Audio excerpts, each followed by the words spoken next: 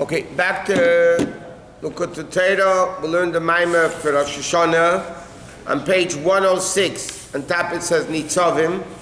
106, second column. Okay, the pasuk says, "Tikku b'chodesh shofar." You should blow on chodesh, meaning Rosh Chodesh, the shofar, b'kesef when it's concealed, the Yom Chagenu, to the day of our Yom Tiv, ki chayk li Yisrael hu. It's a chayk for the Yidden, mishpat like Yaakov. It's a law for the God of Yaakov.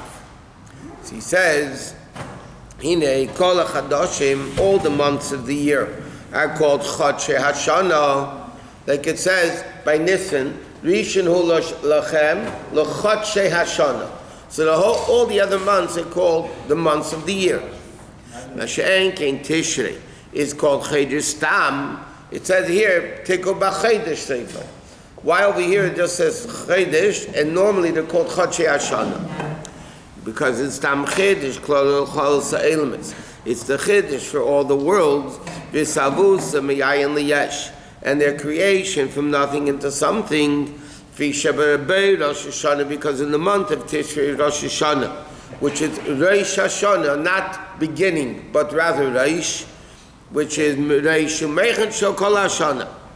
K'hinei b'chinas Elam Shana Nefesh Shaveh.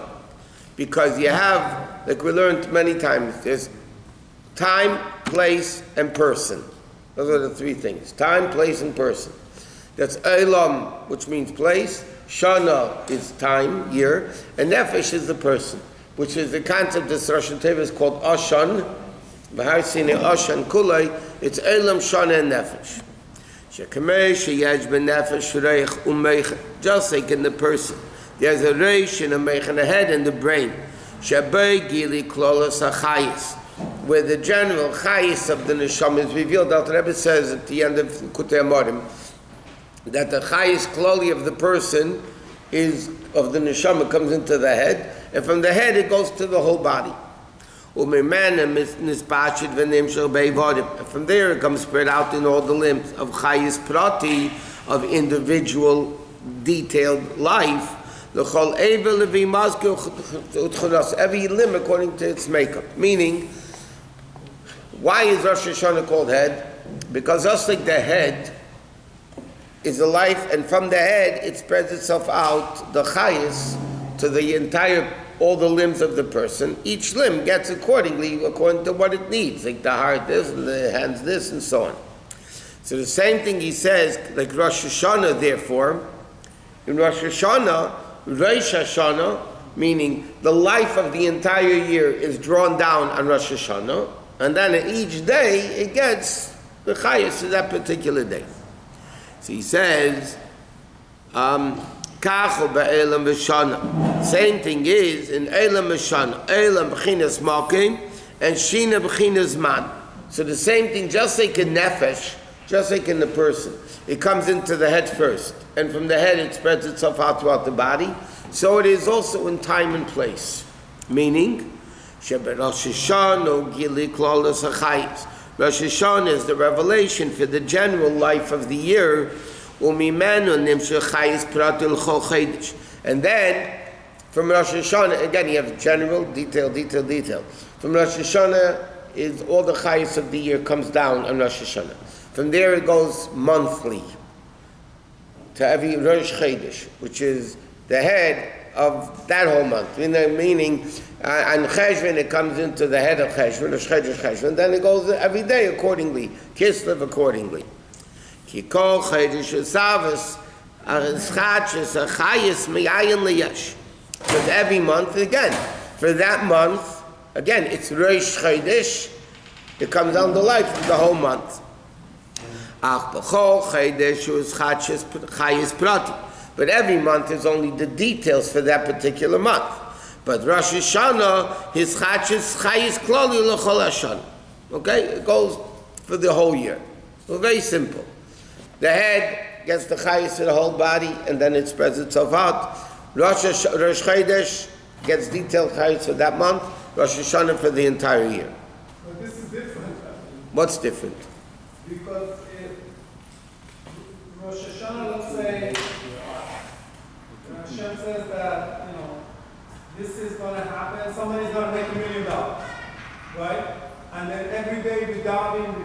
Are we going to change that klali? Can we change it? Make it 2 million. Get more money. You didn't listen to the class the other night. The Gemara asks a question. One Gemara says, Adam nidin b'chol yom. Person is judged every day. Right. Another Gemara says, B'zeinesav shaladim ksuvim le'im Rosh Hashanah. All the parnas of the person is already destined on Rosh Hashanah. So is it daily or is it yearly? So the answer is, the Gemara answers this, but Siddur elaborates on it. And that is, on Rosh Hashanah, let's say, to use figures, yeah? On Rosh Hashanah, it's decreed in heaven, you're going to make $100,000 for the year. That's the highest of the year, right? Now every day is judged, how is this money going to be spent? Doctor bills, fixing a leaky roof, or going on vacation, or buying a house, or this and that. You understand? So the highest clothing mean in Rosh Hashanah, it said you're going to make 100,000. That's not going to change. No. Well, it's possible to change maybe, but generally not. And then every day it comes down in detail how the money will be spent. Okay, skip the parentheses. In every Rosh Hashanah, obviously comes down the new general chayis for the rest, for that year. What happens on Rosh Hashanah that there's this gilui? Because Rosh Hashanah is binyan malchus. Rosh Hashanah, the Eibishter becomes king. Even in the highest worlds. So in Rosh Hashanah, it comes on every year, the new chiddush, so to speak, the new chayis for the year.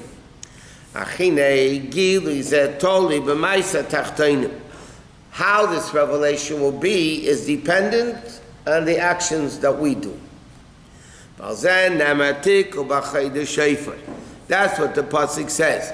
Tik ubachayde shofar, meaning be it in shofar, because shofar is the one that brings down this hamshacha. Why? He says ubir in shofar to explain the level of shofar and also the inyan aser simei tshuva. Sha'amar azal on the pasuk there Hashem bihi motzei, that when the pasuk says seek out Hashem when He's close is aser simei tshuva. So the question is, why is Epesaserisi made tshuva, the days of tshuva, more appropriate than any other day of the year? He said because Hashem is found there more. Yeah, but why? That's the question. Why is Hashem found more closer to us in Aserisi made tshuva than He is the rest of the year? Every day you could do tshuva. What's unique about Aserisi made tshuva? So he says, it says, from your malchus comes the malchus of all worlds. We're going to charge you rent soon. Hello. Pirish elamim loshen helam. Kol elamim, all the worlds, meaning all the concealments, right? Elam is helam. Shekay dem isavas elam is because before the world was created, Hayahu Shmei Bavad, the Medrash says, before Hashem created the world, was only Hashem and His revelation. That's it. There was no concealment yet. There was only Gilui. In order to be Yesh Miyayin, Tzimtzum V'Helem Shefer Ein Baruch, Hashem concealed and limited and hid the sustenance of Elokus. It should only be the Gilui of Malchus, meaning a revelation of concealment. Malchus is already connected to world. Malchus is speech, Malchus is creation. So, in order to have Malchus Kol Elamim, to have this level of Malchus, limited level of Malchus to create worlds, it had to be Malchuscha, meaning Shemegilui Malchusi is Baruch Levad, that from the revelation of Malchus is Chayamim v'Kayamim Kol Ha'elim Esal Yenim v'Tachtenim. What do we say in the pasuk in Ashrei? Malchuscha, from your level of Malchus, Malchus Kol Ha'elim becomes existence of all the worlds. Mean all worlds, spiritual, physical, everything. Which means Malchus is the chayus of the entire spiritual universe and physical universe. But this concealment of Elokus. Okay, bottom line, in order for a world to exist, there had to be a level of tzimtzum. Because if Hashem is revealing His infinite, you cannot create the physical world. Only infinite levels will be created. So Hashem had to do what's called tzimtzum. But this tzimtzum is only as far as we're concerned. That's what we're learning Sheikh V'Amunah. In the world, Hashem is limiting Himself. Like we said many times, if I hide behind a curtain, for myself, I'm not hidden. For myself, there's absolutely no difference if there is a curtain or there isn't a curtain. The only difference is for the people looking at me, then the curtain covers or the curtain doesn't cover. But as far as I'm concerned, there's no difference. When Hashem conceals Himself to create a finite world, that's only a symptom as far as we're concerned, that we look at Hashem and we look at the Elokim, there's a concealment. But in reality, there's no symptom by Him. Is it more accurate to say that Hashem is everywhere, the filter is on our eyes and the recipient's eyes? That's what He's saying. Hashem is all over. The only question is how much we perceive of Hashem. The filter is not on Him, the filter is on our perception. Yeah, but He makes that symptom. Right. He also is a filter. He is the filter. Yeah. Like the pasuk says, darkness will not darken for you. You're the first to do kula, and nothing exists. So as far as Hashem is concerned, from Hashem's perspective, there is no symptom. Symptom is only for us to be able to perceive a limited level of Elokus. But as far as He's concerned, there's absolutely no difference. But He created a symptom. Correct. By concealing Himself with Himself. So He does know. What? He knows what He has done. Of course He knows what He has done. He's a very smart man. I mean, you just said, as far as He's concerned, there is no concealment. From His perception, there is no tzimtzum. From our perception, there is a tzimtzum. He had to be something from His perception. When the pasuk says, it's a pasuk in Shmuel, it said in Haftarah on the first day of Rosh Hashanah, Kikel Deis Hashem. Hashem is a God of Deis, of plural knowledge. So there's Das Elyon and there's Das Tachton. There's God's perspective, He exists, world doesn't. There's our perspective, world exists, you have to think about. But it's Kel Deis Havayit. That means these two ideas, these two Deis, are both in Hashem. They're both in Hashem. That means even from Hashem's perspective, there is a concept of symptom which conceals from our perspective. Because of the names of Hashem. I mean, that's why we have in the Kim. That's why, correct. We have all those names of Hashem. Right. Yeah. And that's what we say in davening every day. That the king, which is exalted from me'oz, from always, that Hashem is the same way now like He used to be. Right? There's no difference by Hashem. Before He created the world. This, at the level of Malchus, is revealed, is like it says, Hashem Malach Geus Lavesh, Hashem, the king, dresses up in royalty. He does this in the garments of royalty, Lias Melech Shmei Nikra, to be called a king. Shekach Oler B'tzein. Why? Why does Hashem need this? Because by definition, He doesn't need it. Why in the world would Hashem want to hide Himself? Why can't He just be what He is?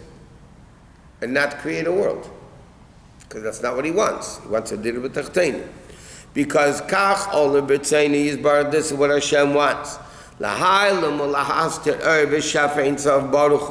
To conceal godliness Kedei sheyisavu elamis, that world should be created. B'yadid v'shtaushas hamadrega, with the descent of levels, ad shia elam azah shafal agashmi, to the extent it comes down all the way in the physical world.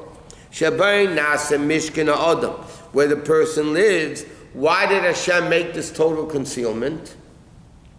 To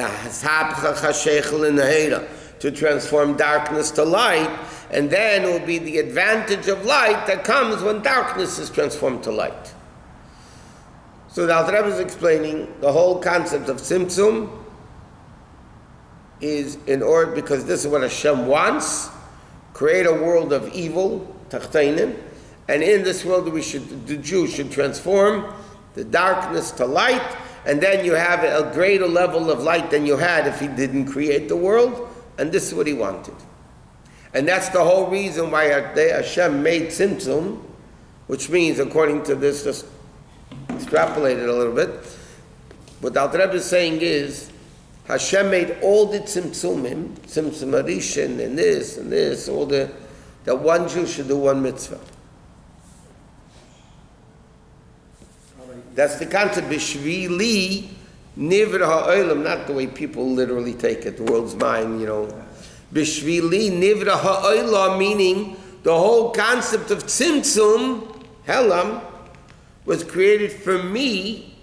The Rambam says, the Mishnah says, every person individually has to say that the whole reason why Hashem concealed himself in the world was for me, because I need to reveal him. What? Is what the Alter Rebbe is stating here, is it incorporated, is it in concert with other sages, other times, other writings, or is it unique to him? This is Kabbalah.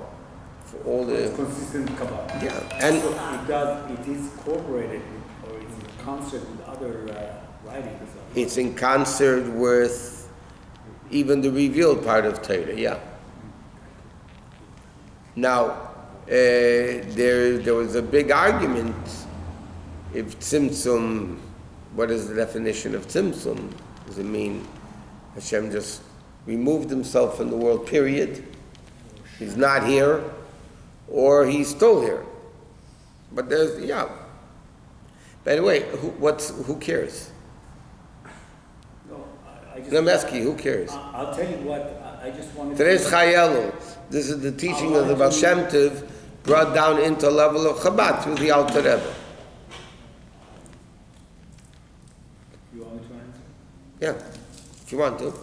Yeah, I wanted to know whether it's something unique to him, or maybe just No. or is it, well... He is bringing it down in an understood level. Right. That's all. Yeah. And many tzaddikim were opposed for human beings that have a warped understanding of everything to learn these things. Because I think to a great extent, because for people like me, to a great extent, it's a waste of time, because it's a lot of time spent and very little absorbed. I mean, very little comprehended. All you need is one drop of the medicine, right? In order to create a child, one place of the seed that the father produces, the sperm, yes, is actually what catches on to the woman and creates a baby. You don't need a lot, you just need one drop. If the medicine is one drop and you internalize the medicine, that's the whole story with Alter Rebbe, with the crown jewel, you grind it up and put it maybe. Yes, trust me, without this, it's on tape, but it doesn't matter. I'm not saying your name. Without this, you'd be much worse than you are, even though, yeah. It has an effect. You can be a rabbi. It could be. It could be, it's possible. He's very unique. No, really, without these teachings, the world would definitely be different. The teachings of Chassidus, infiltrated, I'm not saying it I'm saying it in a good way, infiltrated the world at large, that when even people that are called Misnagdim talk, they're talking aspects of Chassidus. That's right, yes. Because that came from the infiltration of Hasidic philosophy in the world, and everybody sees, wow, this is life. Yeah, but that's all from Chassidus. Without that, it wouldn't be. What? But it's in tune with the Arizal and... It is Kabbalah. This concept of Tzimtzum It's Kabbalah. is Arizal. Zoyar. Arizal. First page of So Kabbalah. they're in concept. The Baal Shem Tov is in concept with Arizal and Baal Shem Tov. Yes, but the Baal Shem Tov was a revolutionary idea of Chassidus HaKloli that people opposed it. Because he revealed it, probably. No? Because he came up with a new concept, for instance, besides the fact Hashgacha Pratis, that they disagreed with, on every single leaf that, every blade of grass. Number one. Number two, the greatness until then of a Jew was only Torah. If you didn't have Torah, you were below. And Baal Shem Tov came and said, a Jew is greater than Torah. It's really a medrash. The medrash says the Jew is greater than Torah. But they said, and if in fact, in the time of the Gemara, Amaretz, an illiterate, was spat upon in the time of the Gemara. If you look in the Gemara, in the fourth parak of Pesachim, there's like 2 pages, I think, if I remember correctly, 2 pages about belittling and berating an Amaretz, how bad it is. How bad it is to belittle or to do. No, to be an Amaretz. How bad it is to be an Amaretz. How bad it is to be an Amaretz. Yeah. Okay, they said you're sub-Jew if you're an Amaretz. That's changed. Today, they say if you're not religious, there's still many people that say you're not religious, you're not a Jew. Correct? Even today. Okay, certain places, whatever. Yeah, and Hasidus and Al Rebbe taught and Baal Shem Tov and our Rebbe is a Jew because he's a Jew, and that's even greater than Torah. And when we're learning these Maamar of Elul, the Melech Basada, it reveals the essence of the Jew, which is even greater than the essence of Tshuva, which is even greater. He's talking about a simple Jew, every Jew. The Baal Shem Tov brought it down to the masses, to the simple people to understand Kabbalah. No, the Baal Shem Tov didn't. Al Rebbe did that in Chabad. Baal Shem Tov brought out to each individual Jew how great they are by making a bracha. The Baal Shem Tov used to go around asking people, "Was machst du?" How are you? Just that they should answer Baruch Hashem. Today, when you ask somebody how are you, they ignore you because they're busy on the phone. Let alone Baruch Hashem. They don't say. Text them. Text them. You have to text them. Yeah. How How are you? You didn't answer about a service in Tshuva. Why? Did he finish the Maamar yet? No. Okay, so when he finished the Maamar, you'll ask me. And what is the advantage of darkness, a light that comes from darkness? This is the will of, in other words, why ultimate light comes from darkness and that's what he wants is not understood. That's why he says, Nisava Kodesh Baruch Hu. Hashem had a desire, meaning it's not logical. If it's logical, it's not a desire, because then it's logical. Desire means it doesn't make sense, and I want it anyway. When all this concept was given to Moshe Rabbeinu, Correct. Baal Shem Tov is only revealing it. Everything in Torah, You're right. everything in Torah has its time when it needs to be revealed. It's like AIDS. We had no medicine for AIDS. When The Rebbe said, the Rebbe didn't use AIDS, the Rebbe alluded to cancer. The Rebbe said, when before there was any that illness in the world, they didn't need a remedy. Illness comes, now you need a remedy. Before COVID, they still don't. But the bottom line is, until you have it, you don't need it. Everybody asks, how can you be a religious Jew before Chassidus?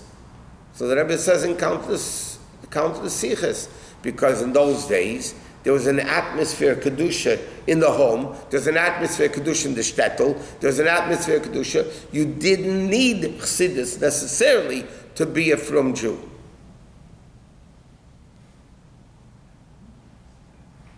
Also, the concept. But today, without concept of shalom. those people, with all due respect, okay, to the world, those people that don't learn chassidus and are religious Jews, yes? Most of the time, there's no life in it. If they would be able to get out of it, they would love to get out of it. Yes, they're from Jews. They're from Jews. By some Jews, their frumkeit is only in the garments. If you don't wear the garment, you know what I mean? Then you're not a chassid. It's all in the garments, which is total external. So today, especially today, in order to love Yiddishkeit, so to speak, to keep Yiddishkeit, there has to be this life in it, because if it's dead, after a while you get bored. You won't survive. Correct. But Rabbi, you have to recognize the fact that he does survive. That's what I'm saying. Number one today, because those who we say, well, if they're not really doing what the Hasidim doing, they're going I'm not saying that. I didn't say that. See, you're putting words in my mouth. You're putting words in my mouth. That's why we have shalom. First of all, I told you, Chassidus already infiltrated the world. So there is this aspect of Chassidus all over the place. Yeah, no. But in addition to that, yeah, it's possible. Mainstream, it's mainstream. But mainstream have the life of Torah mitzvahs you get from the neshama of Torah. Right? Torah has a body and a soul. The body is the revealed part of the body, the person, and the soul is the hidden part. In Torah, you have the revealed parts called Nigla the Torah, Gemara, Shulchan Aruch, and then you have the neshama of Torah. Now, you can have a dead Torah. A dead Torah. You need life. That's the neshama of Torah that puts life into Torah. Amazing. Now it's say l'chaim. Every day, Say l'chaim. Hi. L'chaim.